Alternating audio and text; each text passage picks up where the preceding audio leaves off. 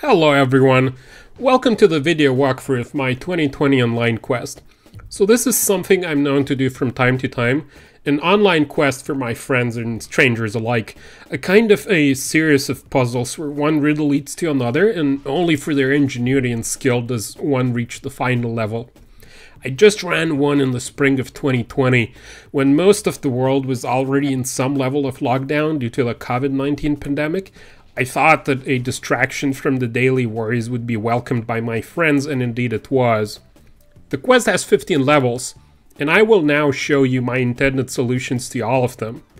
This video is about 25 minutes long, but in practice the record time I've seen to reach the last level was a solid half day. With that, let's go! The quest kicks off with a YouTube video which I've sent to my friends. The video and the audio is just a distraction, but if you look at the description below, it does look like gibberish, but it also looks like a simple letter substitution cipher, and if you try to decode it using ROT13, which is one of the simplest of them all, it does work and it does produce this text. So now we have this text here and it has a URL to the next level. This is how all of the levels are linked together. When you solve a level, you'll get a URL to the next level. Before we jump to the next one, however, let's just note a certain hint here, because it might be useful later. The URL goes like this, and it doesn't work. What if I try to spell the number as an actual number? Okay, that does work. And it gives him this image, which doesn't seem to have anything interesting in it. However, if I look at the page source, it actually tells me exactly what to do. I'm just going to download this file and have a look inside to inspect it. I'm going to be using command line a lot in this video, but I promise there is no kung fu, so hopefully it will be easy enough to follow along. If I download this file and open it in a text editor, nothing interesting at the top, but if I go to the end of the file, the level 3 URL is right there. There is also another way to look for interesting strings in binary files, which is the strings program. If I run that on this image, it produces a lot of strings and also, again, the same level 3 URL. Level 3 was a pretty fun diversion, and so many people told me that they got stuck because my domain name has expired. I mean, it does look intentionally pretty genuine. Using the clumsiness hint draws attention to these ads here because many of them have typos. I wonder if we see all there is to see, so let's inspect the page structure. So ads are served from this iframe, which has a vertical height set. If I make it a bit higher, another link appears, and that's the link that we need to get to level 4. Level 4 is another image-based riddle, but it's a bit more different this time, because the solution is hidden in the visual image data itself. Let's download the image and open it up in an image editor. I'm using Pixelmator here because it's easy to use, but you could be using anything else that has basic levels or curves adjustments like GIMP. Now, if you play with the levels a little bit to compress the range and add more contrast to the image, the level 5 URL reveals itself in the bottom left corner. You can see it right here.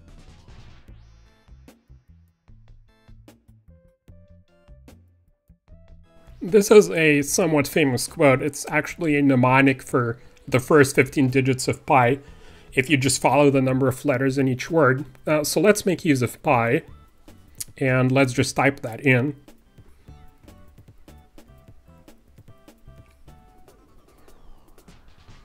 Oops, that looks like domain squatters to me. Well, actually this isn't the same trick used in level 3, because that is not how you spell number pi, right? You need to put the period in the right place. And that is level 6. Dig is a command line program that queries DNS servers. So let's point it to the domain name that's asking us to. Not there. Try any records. We have this reverse URL here. So let's unreverse it.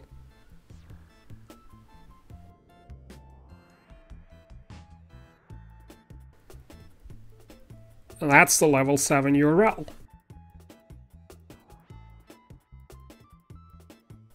Wow, this looks pretty interesting. Let's start with the images at the top. The first object on the left is a pineapple. Let's upload the second image to Google Images search, and maybe that will help us understand its meaning.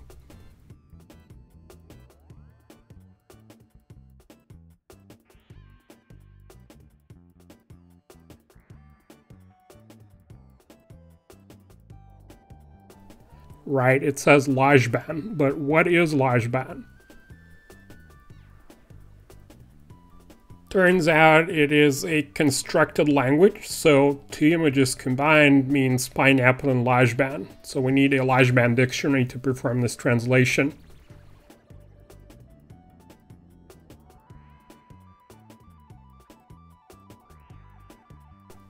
Here, if I put in pineapple, I find that the Lajban for pineapple is this word here, and I'm not even going to try to pronounce it. If I go back to the page, there is the text snippet as well. It does look base64 encoded, so let's dig deeper. I will use the file program, which is good at identifying all sorts of file-based things. In this case, it even tells me that this is OpenSSL encrypted with a password. So I have a feeling that this word here is our password. And now I just need to feed that into OpenSSL. I need to use the right cipher in a hash algorithm. And I'm just going to use some defaults here, some pretty sane values.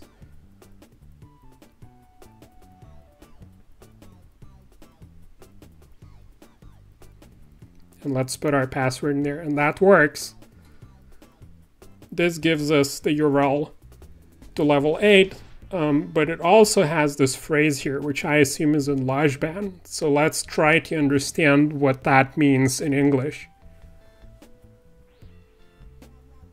It does mean one language is never enough. I think those are true words. Turns out that if I click on this lovely cloud icon, an ambient rain sound will start playing. So let's explore this further. It's just coming for this MP3 file. Let's download that.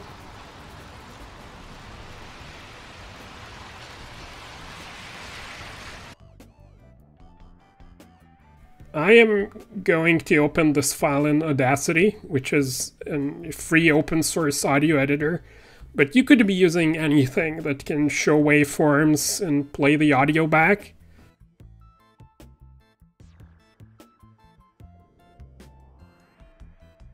Now, what do you know? These 4 spikes certainly look interesting.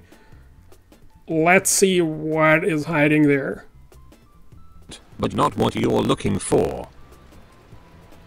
Yeah, so that's not the one we're looking for. Well, let's just try this one.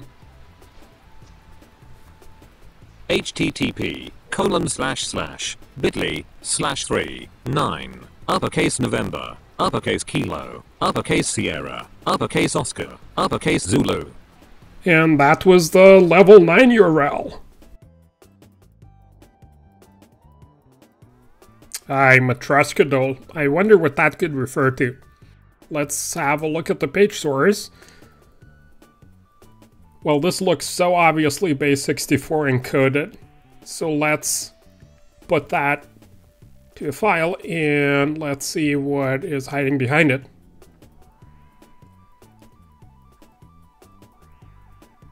I'm just going to decode it and then run the file utility on it.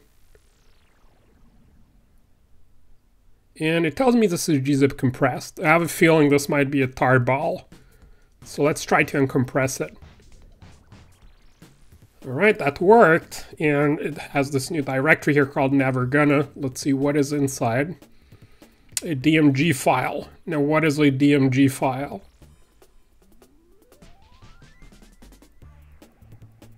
As it turns out, it is this mag disk image format, and if you are on a Mac, you could just mount it in Finder, but I kind of want to do it in a cross-platform way, so I'm going to use 7-zip on the command line. And that gives me another directory in here. That kind of looks interesting. Never gonna give you up. Sounds like a beginning of a pretty popular song. I keep doing this. There's a bzip compressed tarball. There's a 7-zip archive. I keep going deeper and deeper into the Matroska. Never gonna give you up. Never gonna let you... Well, that is certainly something that you might have heard before. Okay, that's your RAR file. Let's unrar this. RAR is pretty old, by the way. Okay, and that's Word. So that's kind of different. That's not what should be there. But let's see what is the Matroska file in this case. It was just a zip file. So let's unzip it.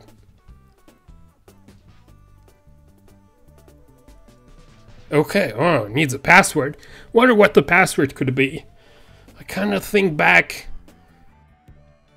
to these directory names again. So let's just put in the right word in there. Let's just complete the phrase instead of the word. Let's just use the word down. And that decompresses successfully. So we have this instructions file now. Let's have a look in there. Okay, it has some video for us. Let's check it out. Oh, you were never expecting this, were you? Okay, well that's enough. And it also has the URL to level 10.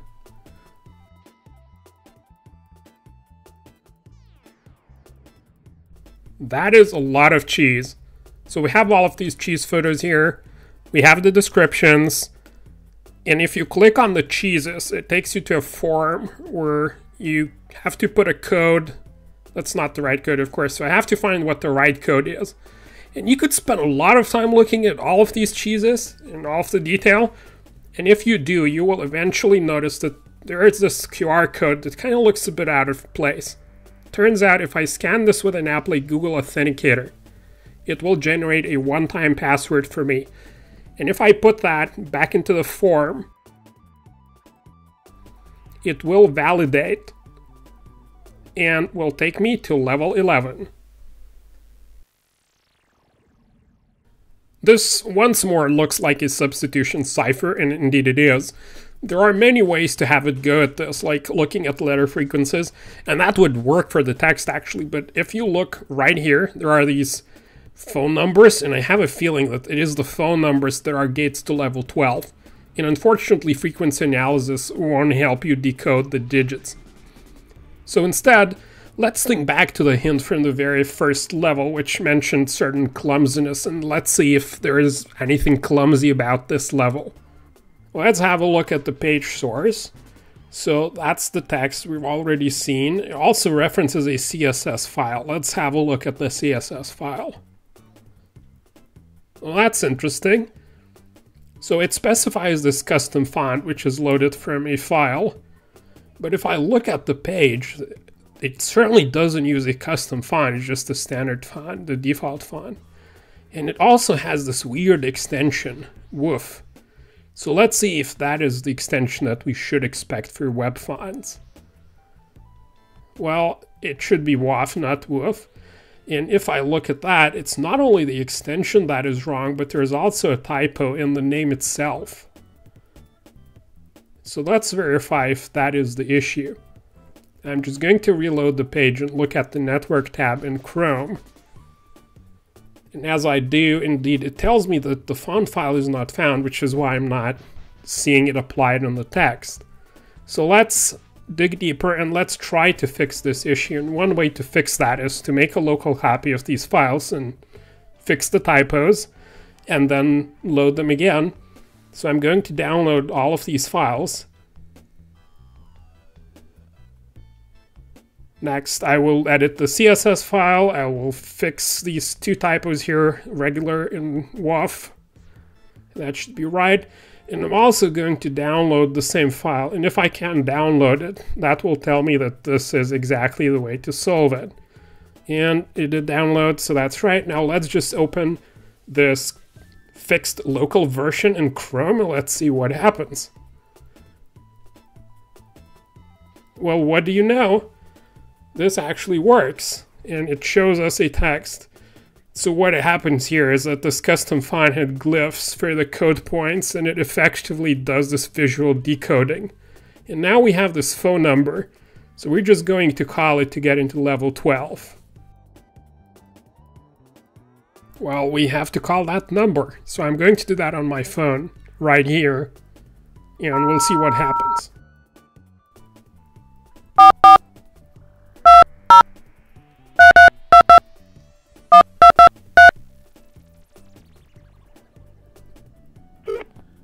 Enter the passcode, please. Wonder what that could be. Wrong. Wrong. Wrong. Okay, so we missed something. Let's go back and check it again. So the phone number is obviously right because we got something. And then, okay, it says use 7615 as the code. So let's do this again.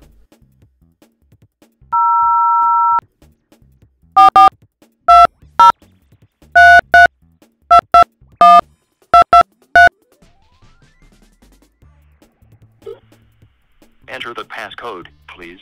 That's 7615. Welcome to the Level 12 quiz. You'll be asked a series of questions, each of which will require a 4-digit number answer, so get your keypad ready.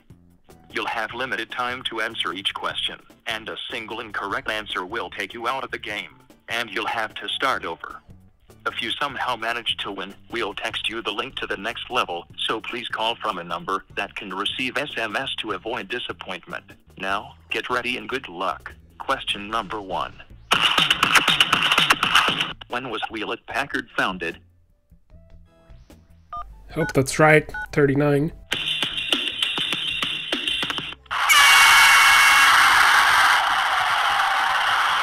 Congratulations. That was correct. Question number 2. When did the dot-com bubble peak?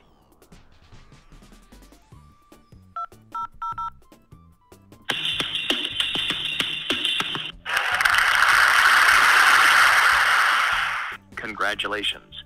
That was correct. Question number 3. When was the iPhone released?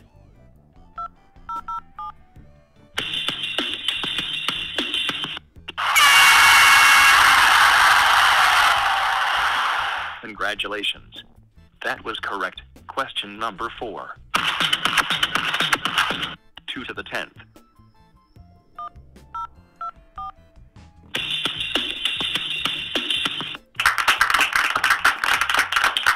Congratulations. That was correct. Question number 5. 2 to the 14th minus 2 to the 13th.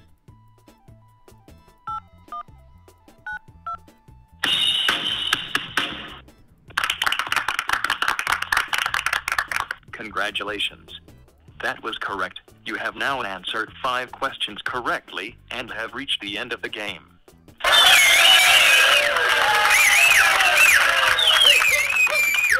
We'll text you the link to the next level. Have a good day. Phew, that was pretty intense.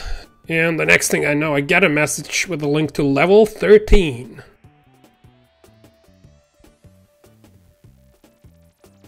If you've ever used the Git revision control system, you will realize that this looks like a bare Git repository, which you can clone into a local repository. So let's do that.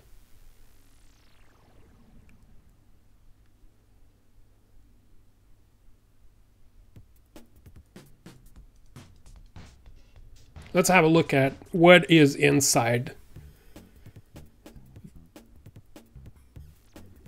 So the README file has this funny language and mentions lol code. Gosh, I hope I don't have to end up debugging. Lol code.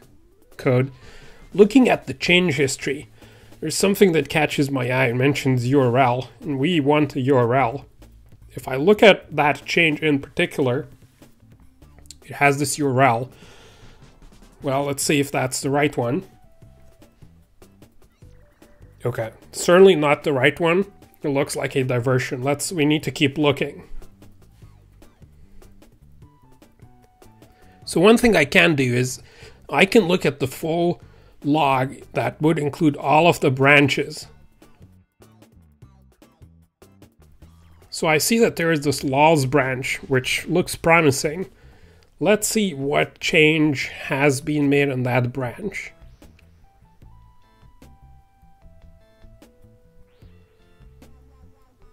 And this change has a new URL, which in fact is the URL to level 13. This presents us with a .class file, which is a Java class file, contains Java bytecode. I would not suggest that you run random class files that you've downloaded from the internet. So instead, let's try to disassemble it and see what is inside. It has a main method, which means you can run it as a program.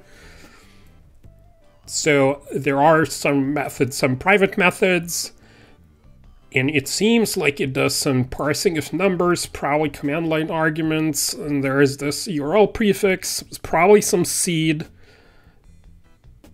and it does some string manipulation or string constants. Supposedly this gets printed when you succeed. So what I'm going to do is I'm going to use a Java decompiler, and there are many of these. I'm just using one of three open source ones.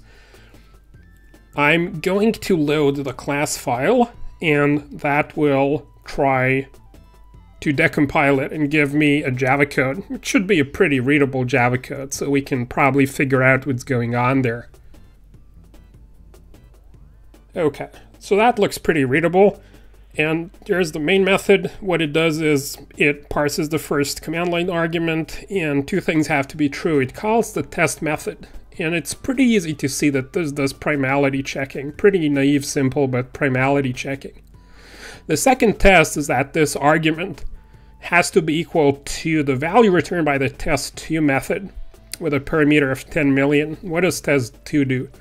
Well, it makes use of the test method, which again is primality checking, and it's pretty obvious that it just finds the largest prime number, starting with a parameter, which in this case is 10 million. So in other words, the argument has to be a prime, and it has to be the largest prime, lesser than 10 million. And I just happen to know what that number is.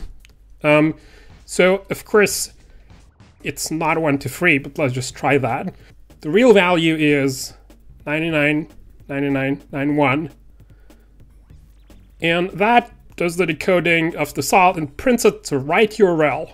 And this is the URL to level 15, and ladies and gentlemen, this is the very last level. So I'm not sure if I should really have called this level 15, because all this has is a form where you can put in your name and put yourself on the leaderboard. Not going to do that here, just wanted to show you the current state of the leaderboard. That has 11 names, friends of mine and friends of my friends. So congratulations to the people who've made it here. I hope that you have enjoyed this video, and I have enjoyed making this quest and the video very much. This is certainly not the last quest I'm doing. If you want to be on the list for the next one, email me. My email is in the video description below, and hopefully you will be on the leaderboard next time. Thank you so much.